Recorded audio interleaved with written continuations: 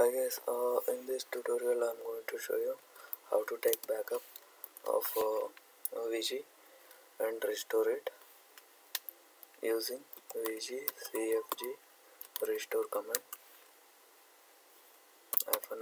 -list to check where that configuration file is located. Backup file, copy,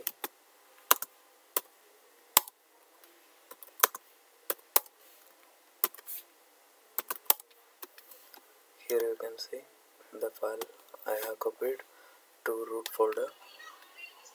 Once it is copied,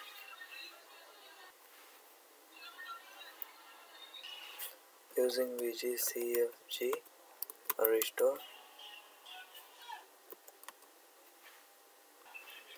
this is the volume group name which I am going to give, and this is the backup file name. There is some error vg2. Okay, I should have used the -f. Yeah, now you can see the restored volume group vg2. This is how you can restore. There is another way to take a backup. If you want to take all the volume group backups, means vgcfg backup, just hit enter. It will take all the volume groups located in the system, or you can just give volume group name. It will take only that backup, that file backup of that volume group. Okay, this is how you take volume group backup and restore.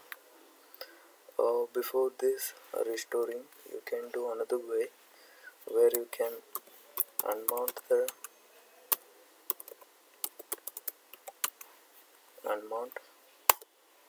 and then remove LVM /vg2. Yes, now there is no logical volume. By using this restore, it will restore.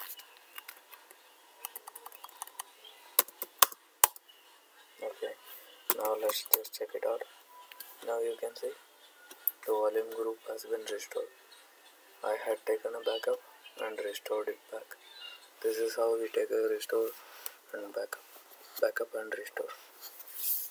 Thanks guys, thanks for watching. Please subscribe to my channel.